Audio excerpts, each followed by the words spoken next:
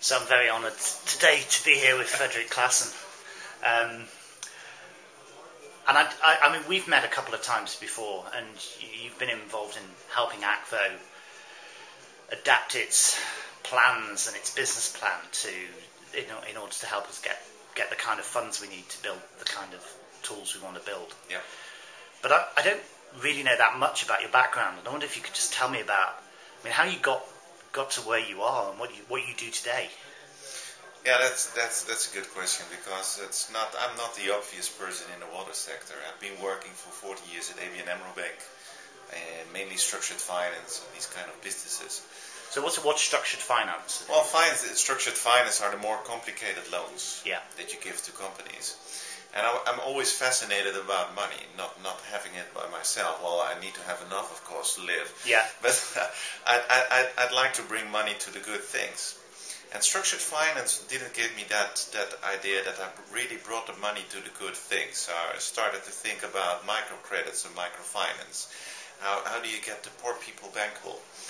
And then I made a move to another company where I work now, the micro water facility. What I actually do, Mark, now is that I help entrepreneurs or organizations to write good business plans, to find the appropriate partners, to attract enough financial means to start up the business. Yeah. And the kind of people you have, you must see a lot of business plans come through. And what are the sort of things that often people don't understand when they're trying to pull these things together? Yeah, that's a good question too, because it's not only the plan, but it's the man or the woman and the plan. Yeah. So you can write down a lot of things you want to do, but you need the people to really make it alive.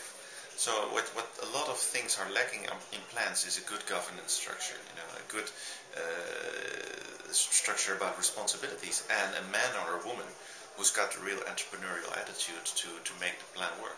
Well, one of the things that I think we really learned from you as we developed the Akvo business plan was that even if you were developing a not-for-profit foundation, you still had to have a revenue model in there. Yeah, because it makes it possible to attract different kind of financial means. If you don't have a revenue model in it, you can ask for donations, and you will probably get some donations. But if you want to talk to the financial sector or to private equity or venture capitalists, you need to prove to those people that you have a solid revenue model, a solid business model, that the business can run by its own means and not is fully depending on donations. Yeah. Well, one of the things, as you know, as a Brit, that I've noticed sort of about the Dutch is that they're just amazing business people, and